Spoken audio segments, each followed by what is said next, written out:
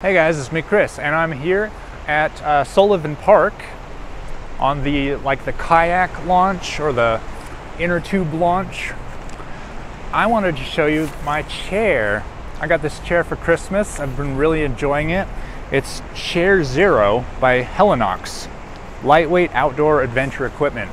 I'm going to show you how easy it is to set this up, and well, how lightweight. It's like a pound or something, pound or two. Probably less than 2 pounds. I'll put the weight on the screen. So it's got this nice bag. The thing about this chair, I would never buy this chair myself just because I'm so poor right now, but I got this as a gift. This chair is like $140. It's worth it though. Like, I keep reminding myself, the thing with good outdoor equipment is don't think of the price, think of the value. This thing is gonna last for like 10 years, 10 plus years. Okay, so it's got this lightweight material, it's got the chair material, it's got this aluminum structure. And you can just kind of like shake it and it like assembles itself almost. Yeah, it's assembling itself. It's got little bungees in the legs.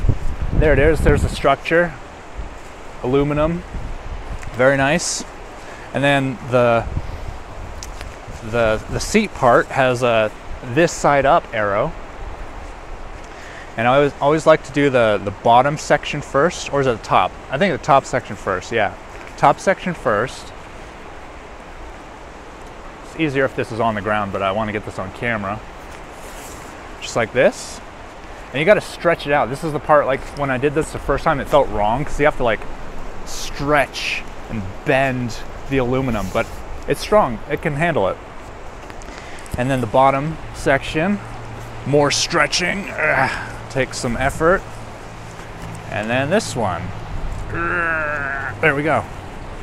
Chair is set up just like that, perfect for sitting. Don't really have a flat spot here, but I'll switch to some video where I did have some flat spot. Very nice. Yeah, I like this chair because it's I can pack it on my bike real easily, and it's so light I barely notice it. The one thing that's kind of a pain is these legs, since they're so skinny, they push into the dirt sometimes. I usually take the bag and like wipe off the dirt before I put it away.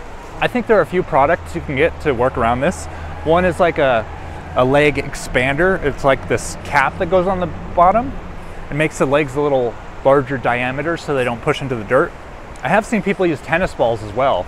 They'll cut a hole in the tennis ball and shove the leg in the tennis ball, and the tennis ball, because it's bigger, stops that from happening.